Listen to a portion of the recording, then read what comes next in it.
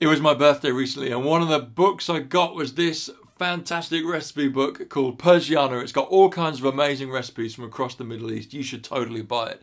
One of the recipes that the author includes is a dip which she says she first had in some little cafe down a back street in a hidden alley somewhere.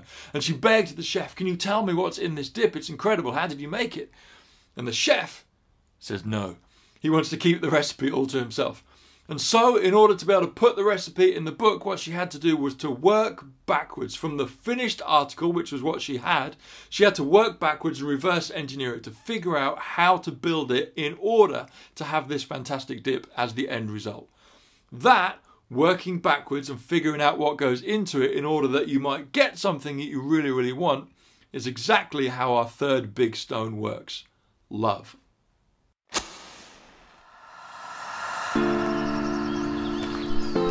The thing about love is that no matter what context we think about it in, we're led to believe all the time that it's instant.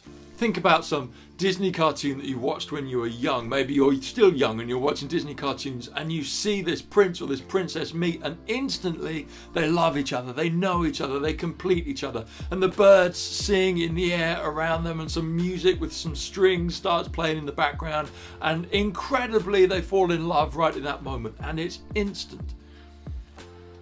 Or think about a friendship group that maybe you've seen in the movies, and they have each other's backs. They go on wild adventures together. They know each other intimately. They have this ability to understand when each other are joking and when each other isn't joking. And they understand all the foibles and the personality and the character of each other. And they're incredible friends who love one another.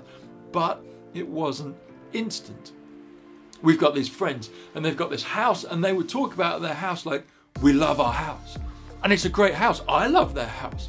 Their house is fantastic for their family life, and it's got an open plan kitchen diner. But it didn't always look like that. Now they love their house. Now their house works perfectly. But when they got it, it didn't look at all like what it does now. It's been remodeled. They've put a new kitchen in. They've put a new doorway in. They've knocked a wall down here. They put the garage down and built an extension on it. They've completely changed the garden. And now it's something they love. But it wasn't always like that. Think about your favourite teddy or your favourite toy. When you started playing with it, it wasn't your favourite toy. It was just a toy that you liked. But because you interacted with it all the time, it became the teddy that's rough around the edges. It became the car that's got chipped paint. It became the bike that squeaks a little bit on the brakes because you've invested so much time in it. It wasn't instant. Look at me. You think it's bad now. You should have seen me when Laura first met me. She's changed loads of stuff since we first got together. My fashion sense is much better now. Can you believe that? I don't use comedy to hurt people nearly as much as I used to. I'm better with my language. I'm better with my skills. I'm better with my character. It's a work in progress. But the thing that she saw when she first met me wasn't the finished article. To love something, you have to create it.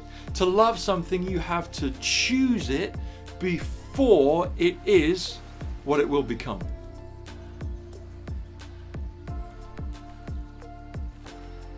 There's this compelling description of the early church being the first Christian church who knew what it was to follow Jesus, who remembered what his voice actually sounded like because some of them had hung out with him and they'd followed him around and they'd learned from him and they'd eaten with him. And they start off this church, and the compelling description of it is this, that they know each other and like each other and love each other. They do all the God stuff. They read the Bible, they pray, they worship. When they see a sunset, they're like, "Oh my goodness, that's incredible, God, good job." But also they're in and out of each other's homes. Also they share food and their stuff. Also they seem to, and they get a reputation for, loving one another. That's the prototype for the community that we've always tried to build around St. Mark's. That's what we want to be like. We want, don't we, a community where we know each other and love each other.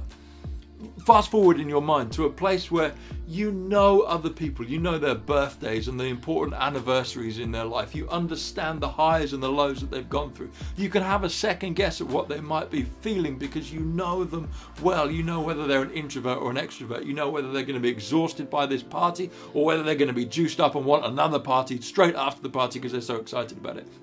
You know whether they're into sci-fi or sport. You know because you've been to some parties at their house. You know because you've sat and wept with them when something terrible has happened in their life.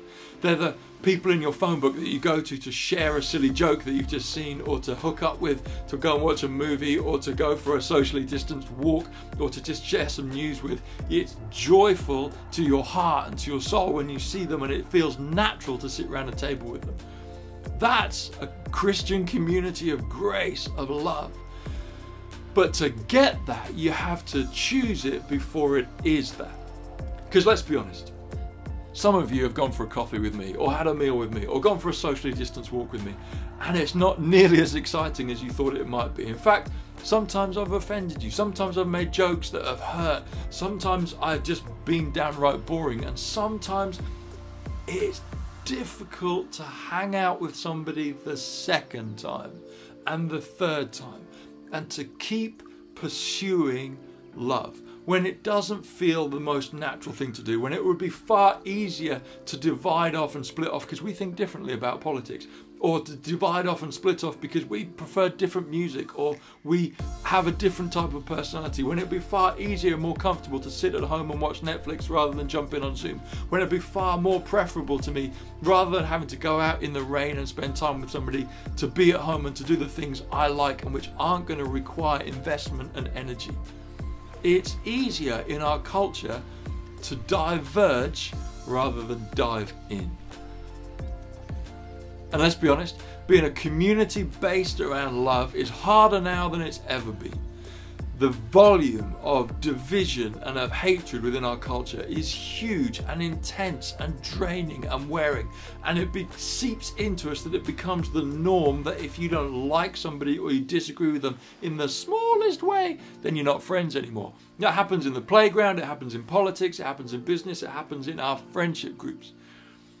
Not only that, COVID happened, and it makes it so hard to hang out with people. We're all Zoom fatigued, and we've all had enough of interacting on functional screens where it becomes hard to have those inconsequential conversations about life that you would normally have if you sat around a table. It's so much harder than it's ever been. It feels so much easier to stay away because nobody will notice if you're not on the Zoom screen. Nobody will notice if you don't drop them a text. Nobody will feel the absence of your presence in that WhatsApp stream.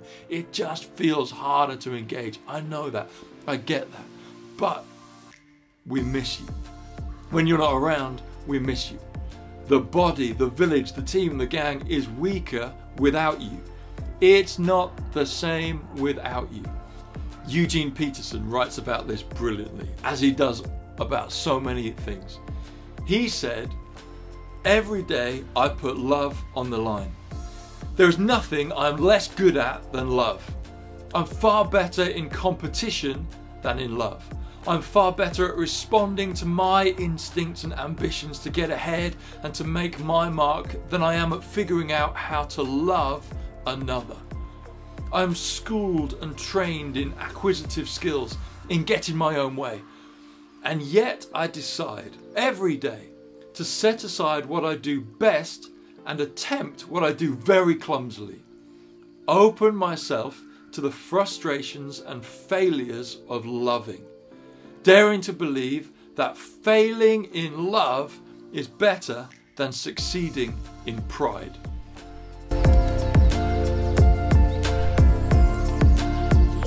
There's this guy called Paul who writes this brilliant letter that makes its way into the Bible. And he says this, that when everything else fades, everything else can fade, these three things, faith, hope, and love, remain. That's why each year we bring ourselves back and recommit, because it leaks from us, hey? I have to remind myself every day, not every year, that I want to have faith in Jesus, be a hinter of hope, and work for hope for other people, and to show love and mercy and grace to others. if we all dive in rather than diverge, if we all invest in relationship, if we all pursue, even when it would be easier to sit at home, then maybe we can keep on building St. Mark's to be even more each year than it is already, a community of faith, hope, and love.